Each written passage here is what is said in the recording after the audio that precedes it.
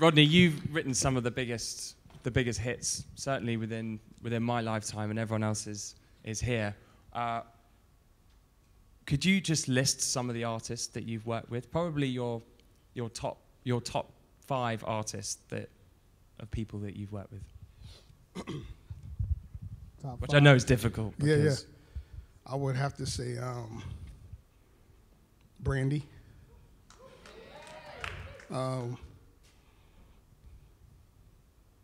Whitney Houston. Beyonce. It's tough.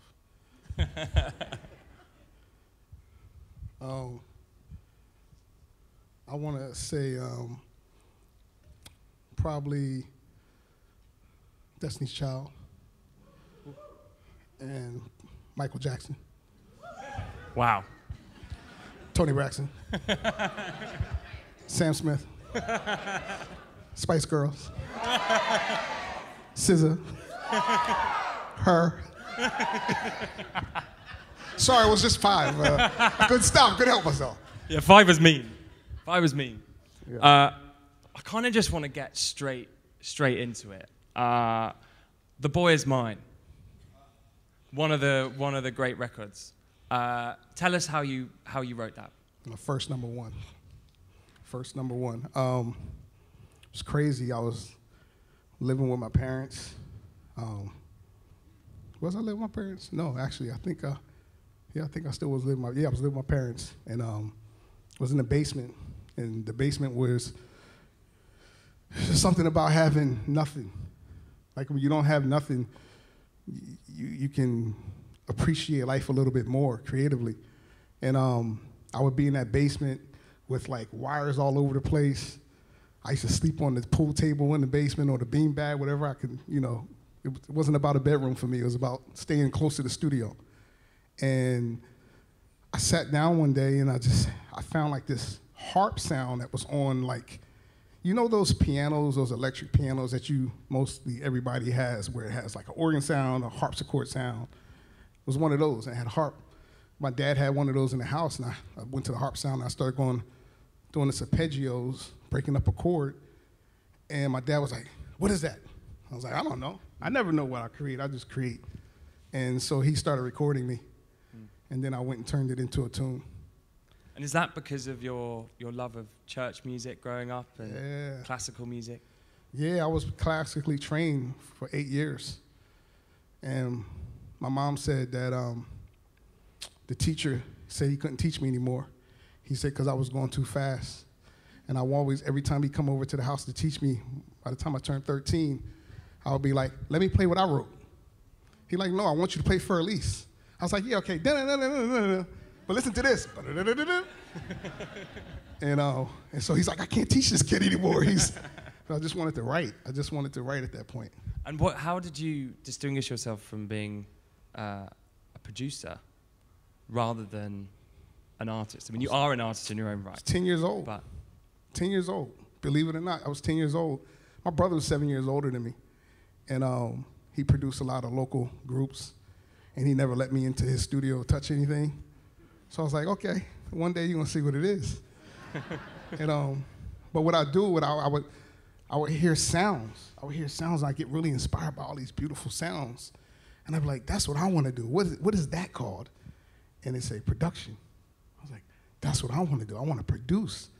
And then that's what I would do. I would take sounds that I hear and turn it into songs. And the crazy thing about it is, sounds, if you're really quiet, there's a sound. It's coming from way over there. It's a tone. There's tones everywhere. And we take those tones and we turn them into unique productions. It's funny, a friend of mine, Bruno Major, he does these things which he thought would have been quite boring to his followers, but he has this thing called There's Music in Everything. And he'll record like a train door or like whatever, and he'll actually go over to the piano and then find the chord. You'd love it. Hey, when I was working with Michael, he said, "I'm so sick of these primitive sounds." every sound sounds like the same. The snares all sound the same. The kicks sound the same. I'm so sick of it. Rodney, go find me some unique new sounds. And I was like, well, how'd I do that? He's like, go to the junkyard and hit things. Swear on everything I love. I go to the junkyard with a DAT recorder, and I just start hitting all types of things. And the funny thing is, that was in 1999. That carried on with me throughout my whole career. I came to London in 2000, and probably when I saw you, it was like 15 or 16, I believe it was. And I was working with this incredible songwriter. His name was Sam Romans. And he came into the studio. He's like, all right, so what are you going to write today? I said, well, first, let's go into the garage. We're at Metropolis Studios, and we went into the garage, and I said, let's just hit everything that's in there. And so we just started taking things and hitting them, and literally stomping, and the dust was flying all over the place, but we created a whole song around sounds inside the Metropolis garage. Amazing. Yeah. And was it number one? No, like 1,000, but no. No, it never came out, actually. Those are the best ones, by the way. The ones that never came out, those are some of the best ones. And this is what this event tonight's all about. It's all about hearing these uncut gems. Tell us the story about Teddy Riley, because it's a great story. Teddy Riley. So Teddy Riley, you guys know who Teddy Riley is? Yeah. He's one of the best producers of all time. And he invented New Jack Swing. And I was obsessed as a 9, 10-year-old, 11-year-old listening to New Jack Swing. And by the time I turned 13, there was a local band, 3 guys, they were a group, and I got hired to do their demo. $25 a song. And I did, proud of that $25 a song, proud. I did their demo, and somehow their demo got played for Teddy Riley. He was in Atlantic City, that's where I was born and raised. He was in Atlantic City, and they played the demo for him. And he told the group, he goes, I'm not really into you guys, but whoever did this track is really good. And their manager got on a payphone and called me and was like, yo, Teddy said your track is really. I was like, what? What do you mean? Where is he? He's like, he left. He left. So I told my dad, I said, Dad, I was like, we got to go to Virginia Beach. And my dad's like, why do we have to go to Virginia Beach? I said, because if you look on the back of this album, it says Teddy Riley Studios in Virginia Beach. So we got to go right now. And my dad was like, that's like a 6.5-hour drive. I was like, no, it's 5.5, but we got to go. And so my dad was like, we're not going to Virginia Beach. And I said, you always said strike when the iron is hot. The iron can never be this hot. We got to go. I was a very pushy little kid. You probably, all you would have hated me. Just saying. So, but I pushed him, and he said, okay, we can go. We went to Virginia Beach, not knowing if he was going to even be there. And we get to the studio, his studio, and it was nobody there. Nobody in the parking lot, completely empty. We waited and we waited and we waited hours. No one was there. Waited. My dad was like, see, I told you this was going to happen. He's probably on tour somewhere. I was like, Dad, no, he's going to be here. Just trust me.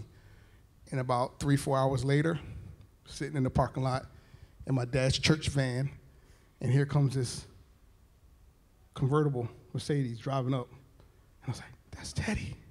That's Teddy Riley. And I got out the car and I went to go, and this security said, hold back, kid. And then finally they let me in the studio, and I pressed play for Teddy. I played 9 tracks for that day for Teddy. He let me play 9 tracks. Now think about it. Wow. That's such a blessing, right? Yeah. He let me play 9 tracks, and he said, I'm going to take you to meet Michael Jackson someday. I was only like 13 and a half, 14 years old. Wow. And I was like, yeah, okay, yeah. Fast forward 3 years. Well, I got a chance to like intern for Teddy. I got a chance to be around him and learn and just take it all in. And then one night, I'm in Virginia Beach. I'm probably like 17 now, 18.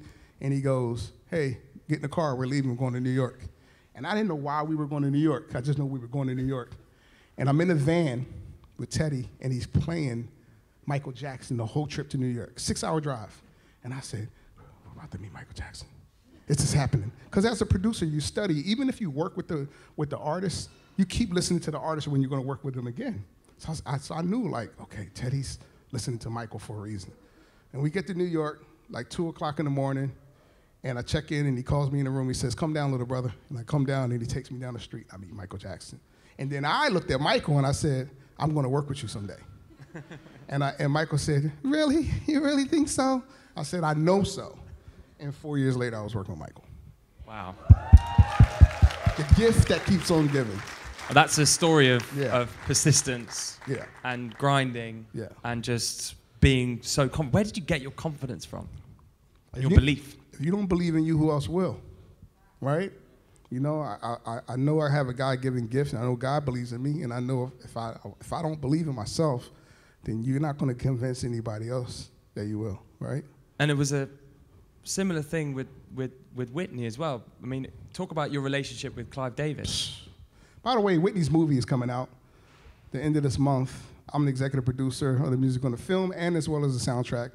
Little plug. Naomi Aki from London plays Whitney. It's a really good film. But Whitney turned into a really incredible film friend of mine, because Clive was trying to get her to do this album. She didn't want to do a studio album. She had did a studio album in 8 years. And she came to his hotel room one night and said, "You got anything for me to hear?" He was kind of shocked. And he said, "Actually, I met with this kid this morning. He played me, it's not right, but it's..." And all I know is I was in the studio like 2 weeks later with Whitney. And we did that. Then we did If I Told You That with her and George Michael. And a couple other tunes. And then she came to my church and sang at my dad's church. Which holds like 50 people. There's more people in this room right now than my dad's church has. Wow. Seriously. And so we just grew this bond, you know, friendship. I miss her dearly. She's one of the greatest voices I've ever worked with. Yeah. Yeah. You've worked with so many great voices. What does it take for you to work with a great voice? Obviously, at the beginning, you know, you're drawn to new voices, but now you have a choice of people to work with. How do you choose?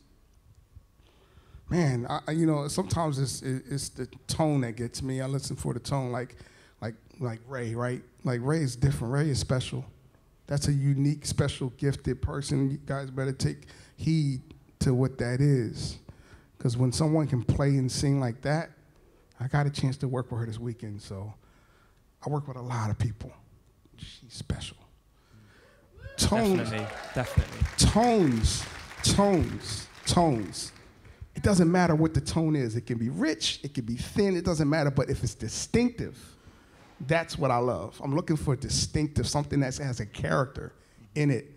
And that's always, you know, and it's funny because when I guess when I'm working on music, like if I hear a certain tone, I kind of can know ahead of time, this is going to be a good session. I just got an instinct about it. Yeah. How did Say My Name come about? Obviously, a massive hit. My favorite production, probably. Really? Why? Because of the story. You ready for this? So. Yes. I'm a great storyteller, I must admit. It's part of songwriting, right? No, I was in London. And I was working on another great song called Holla Holla with Spice Girls. And before I left London, Spice Girls took me to a club. And I went to this club and I heard a sound that I'd never heard before in the States. It was like a garage two-step rhythm. And I never heard it. I'm also a drummer, so I was like really just fascinated by the sound. And I asked the DJ if he could make me a CD. And he made me a CD. And I studied that sound all the way back to the States.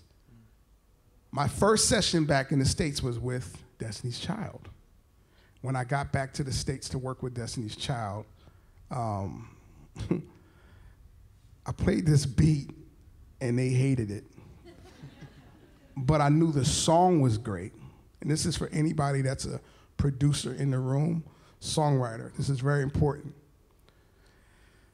Judge the song. If the song is great, it can live in any type of production space. That's why we have remixes. That's why songs live extra lives. So even though everybody hated it, I knew there was something in the song. The track was horrible, right? And I told everybody, I was like, you guys are crazy. This is like the greatest track ever. You guys are just not used to it because you're not from London. And fast forward to the mix down. We get to the mix session, and my engineer, John Marie Horvat, is getting ready to mix it. And I walk in the studio, and I listen to it after living with it for like 2 weeks. And I said, this track sucks. And he turned around and said, what? I said, now I know what they're talking about. It's terrible. I was like, get rid of everything. All I want to hear is their vocals. And I started from scratch, and I redid the track. And that became a 9 million seller. My first Grammy. It's probably arguably one of the biggest songs of not only my career, but their career as well. And it's just the greatest love story ever. Wow. Say my name, say my name. And if you don't know how, if you don't know how to say my name, I'm gonna say it for you. It goes like this: Darkchild 99. You touched on something really interesting, and something which I know worked well for you, and for the producers in the room. They think this is really, really interesting, which is remixes, because when you started out in your career, you used remixes. So good, Alistair. You do a lot of great research. As a way to get heard, to turn a great song into a better song. That wasn't, by the way, that was not my idea. That was my father's idea. My father, you know, when you're trying to get in the industry, it's not the easiest industry to get in, especially when you're a teenager. They don't think you'll be able to produce vocals on certain artists. And my dad had a strategy. He would say to the executives at the labels, I remember we go to Mercury Records specifically up in New York on 49th and 8th Street. That's when Ed Eckstein was the president and Bruce Carbone was A&R. And my dad would say, what song are you guys about to release? And he'd be like, oh, we got this Vanessa Williams song coming out. It's just The Way That You Love Me. He goes, why don't you let my son do a remix to that? And then I would go and do the remix, and they would use my remix as the single version. So it worked once, and then it worked twice, and then it worked again and again and again. So this is before Darkchild, actually, because I would actually talk on my remixes. I would say, another Rodney Jerkins remix, right? I would say, they said I couldn't do it again, but I did, right? And that was like my tag. I was doing producer tags way back then, right? And but it was a strategy, and it was a way to get our foot in the door. And next thing you know, people were like calling us nonstop to do remixing. And then that's when we learned the business side of it, where we learned, okay, you can do the remix, but you're not going to get publishing, right? So you're making somebody else's song blow up, and they're going to get the benefits from the publishing side of it, which didn't matter in the beginning because we just wanted to be heard, you know, and we got heard. We did. And I think that's, Rodney has for years kind of trailblazed as a kind of business entrepreneur and actually fighting for songwriters and producers' rights. Do you want to tell everyone about what you did with the production fee in particular that I think is particularly poignant? Well, just, you know, we used to hear stories about super producers getting however much money for a track, and we figured we would triple that. We figured, like, you have to set the tone for the next generation to be able to know that they have value. And so we set a new standard in the industry when it came to producer fees. And then also just, for me, it was more about, that was one thing, but as I grew older, because I was still a teenager, but as I grew older, I just grew a real care and heart for songwriters being treated properly, producers being treated properly. And so once I started to grow and learn all the specifics of royalties, mechanical performance, all these things, I started seeing somewhat of lopsided situations, especially when it came to like Pandora and YouTube and these different things. I was like, whoa, hold on, we just had this song that came out and it's #1, but I'm opening up a check for like $280. Something's wrong here. Something's not adding up. So that's when you roll up your sleeves and you go to Capitol Hill. In the States, we go to Capitol Hill, and I went down to Capitol Hill, and I pleaded my case with so many other incredible creatives with the Recording Academy, and I I was bold enough to show them the royalties. I would literally pull the royalties out to all these different governors and senators and say, I want you guys to see this. This is what I'm fighting for. This is why we deserve more. And I'm super grateful because there has been some change in the last year. Still not right yet, right? But absolutely not. But it's a start, right? It has to be a start. You know, we're going up against a lot of big companies that are fighting back as well. But it's a start, and I'm happy to see the start happening. I think in the next like 10 years, hopefully, there'll be a more of an improvement. Right, more. Seems like a long time. It seems like a long time, but it's not that long. It's not that long because I think it's just little increments.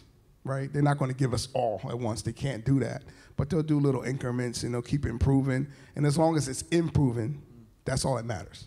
And I think it's. I mean, I certainly think how important it is to hold on to your rights, because you don't know what's around the next corner in terms of technology, in terms of the deals that have been renegotiated. Absolutely. There's so much stuff happening. Like, we talk about it every day. You don't know. Like, who would ever have thought that TikTok, I mean, I don't know how it is over here. You know what I love about you guys? I love London. I really do. London just appreciates the art of music. It's just, maybe y'all can correct me if I'm wrong, but I feel like every time I come here, I get like re-energized and I get motivated and inspired because I see a passion for music that's organic and not always the data, right? And I respect the data, right? I respect it, but I think, you know, we never knew that a platform like TikTok would be what it is, right? And what's cool about all these different companies, TikTok, Spotify, all these different companies, is that they're creating more revenue streams for us. So even when it's not right here, if you start to add them all up, it's going to balance out to something better, which is great for the songwriter, the producer, the artist, you know. And I really believe there's so much more to come. Like we're not even completely close to what's about to happen. That's why I see in 10 years. It'll be like, you'll be looking back and be like, whoa, 2022 is, what was that? What was TikTok? Yeah. And I think we're in one of the most exciting times actually looking ahead. For everyone in this room, for everyone on the lineup tonight, the kids that are just starting out in your careers. I mean, hearing that from someone who's had more hits than anyone put together, who's still so energized, I think is really inspiring. So thank you. Can we bring it back? Because I think you wanted to show off a demo, perhaps. Oh, yeah, no, I want to show you the evolution of a song. Yes, please. And it actually talks about, really, like, it proves your point, right, about you never knowing what's next and what's going to happen, right? But I just want to take y'all really quickly through the journey of a song and why a song can live on and on and on and on and on, right? So I did a song, probably, I want to say it had to be somewhere around 99, 2000. I did a song with Tony Braxton. It was called He Wasn't Man Enough. And thank you so much. Appreciate that. I got a call from Ellie Reed, and he was like, we're in desperate need of a tempo for Tony, because she was on a lot of ballads. And he's like, do you think you can crack the code? And I was like, yeah. So we got in the studio, and we wrote this song, and it was called I Don't Want Your Man. I Don't Want Your Man. I'm going to play y'all the demo to I Don't Want Your Man. I want you to hear the verse, the pre, and the chorus. All right? Let's hear it. This is a demo. Turn up a little bit.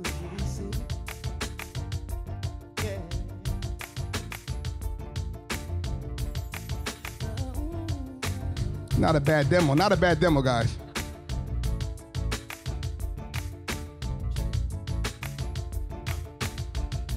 Who does she think I am?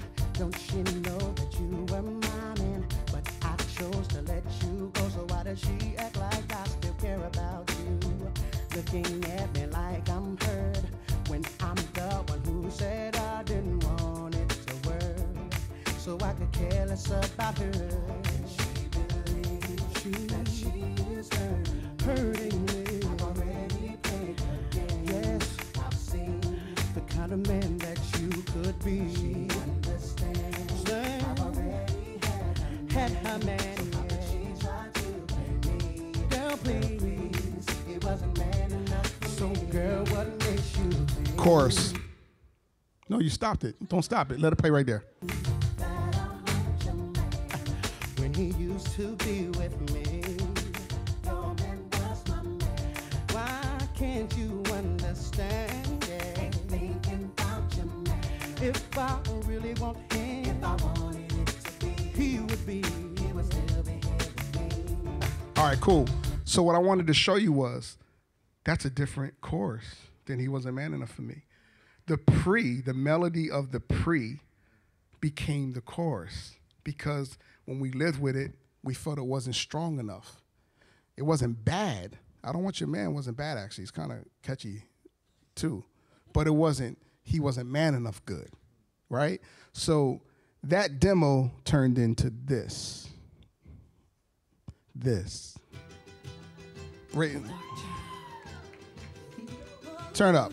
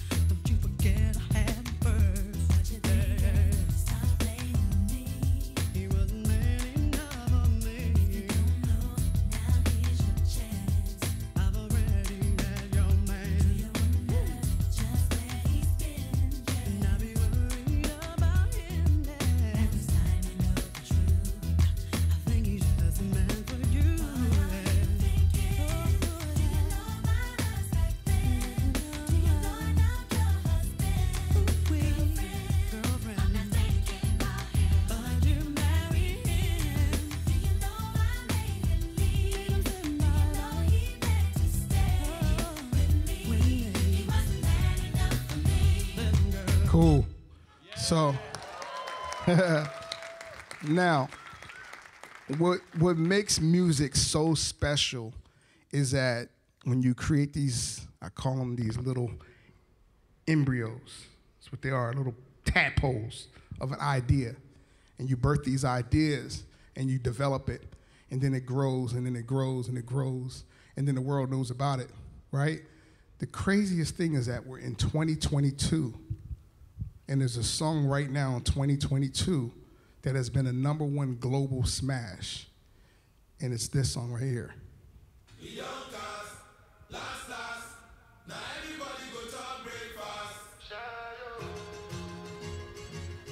Similar, no, it sounds similar.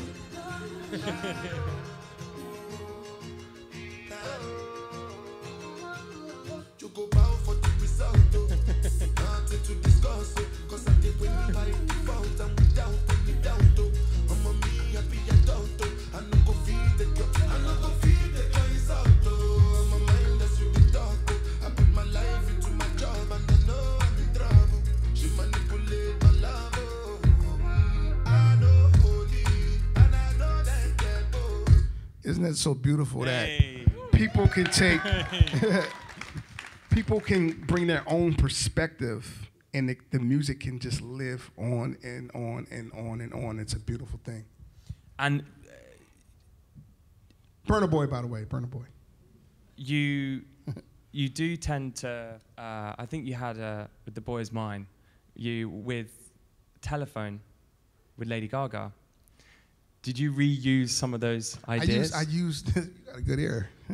No one's ever gave me that comparison, by the way. So you got a good ear, because it was definitely a deliberate intention to use the same exact. You've got this timeless vibe going on. Well, you know what it was this was like 2000. You're talking about The Boy's Mind came out in 1998. I was working with Lady Gaga in 2008. We wrote Telephone for Britney Spears, actually. That's who we were writing it for. And when we were working on the song, I was transitioning, trying to evolve and do pop stuff, but I didn't want to just lose what I do. So I took that same harp sound that I use on so many classic records and said, okay, let me just bring it into pop.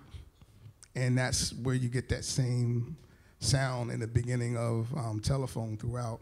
And then 2 years later, it came out with Gaga and Beyonce. It's just, it's so interesting. I think, you know, we have some amazing producers in the room. I mean, just down here, sorry, Pete, I'm singling you out. He produced I Feel Love for Donna Summer and all of those amazing hits that shaped dance music. And we have a man here who has shaped R&B and pop music. So, sorry, I just have to mention that. You know, I'm actually I'm really jealous of anybody from that did dance, disco, I'm really jealous. Like, I would have loved to just been part of those sessions, because just the movement and the spirit and the music was on another level, and that's what really inspired me. Those type of records is what inspired me. If you listen to The Boy's Mind, If You Had My Love by Jennifer Lopez, even Say My Name, if you listen to those songs back to back to back, you're gonna hear Four on the Floor. Even though they're slow, you're gonna hear Four on the Floor. And I did that purposely because I was inspired by disco. So when I heard disco records doing Four on the Floor, even though it was fast, I know the tempos changed in the 90s. You created 4-4. Oh, you are the one. It is you. I owe you everything. I owe you. I'm serious. Like, I seriously, like, when tempos change and radio wanted, they wanted more mid-tempo. They wanted you to be more like this, right? Groove like that. But I didn't want to lose what I heard in this. So if you listen to The Boy's Mind, even though it's a very melodic song, it's still underneath. It's still going like this the whole time. If you have my love, if you have my love, and it's still going like this. The kick, rock my world. You rock my world, you know you did. It's still Four on the Floor, because I wanted to somehow keep that in what I was doing. Yes. Thank you. Thank you. What would be your advice to the boys and girls in here? Study your craft, right? Study the greats before you. Study the greats before you. Learn as much as possible of the business side, because you got to protect you and your family. And as you grow, when you know, I love music. I love making music. One of my friends said the other day, he said, "Why do you still do this?" I was like, "I love it. I love it. I go to my hotel and I'm in the bed making music. Like, I'm just like, I love it. It's 2 in the morning. I got my laptop out, my little keyboard in there. I'm just going crazy. I love it. I do. I'm obsessed with it. But I think you also have to learn fragments of the business, because, you know, the business is constantly changing. So if you're thinking that it's what it was 20 years ago, it's not. It's changing, it's evolving, and you got to keep learning, and you got to keep growing on that front. And I would tell all creatives that melody is king. Melody is king. And I say that because I realized that when I started having children, because I would hum a melody to my daughter. She couldn't comprehend the words that I was saying, but she can comprehend the melody. And she would sing back the melody, and she was not even like 6 months. And I was like, la, la, la. She'd be like, la, la, la. Like, she's singing back the melody. Now say this. Abracadabra, reach out and touch someone. And she go, look at me like I'm crazy. I say, you gonna sing this? Da, da, da. She go, da, da, da. I was like, whoa, melody is king. It's the king. If you come up with great melodies, they live forever. They live forever. I think we have to end there, because that is so profound, so true. Thank you. Thank you. Rodney. Thank you. Seriously, that is. Thank you, guys. That's been a. This is beautiful, by the way. I think this is the most incredible thing that you guys are doing here. The other song is awesome. I loved all the talent that I heard tonight. You guys are super gifted, super special. Keep it up. Keep writing songs. you know what? Just like they say, eat what is it, an apple a day? Is that what it is? Yes. Right? No, write a song a day. Write a song a day, you'll be healthy. Give it up for Rodney, Darkchild, Jerkins.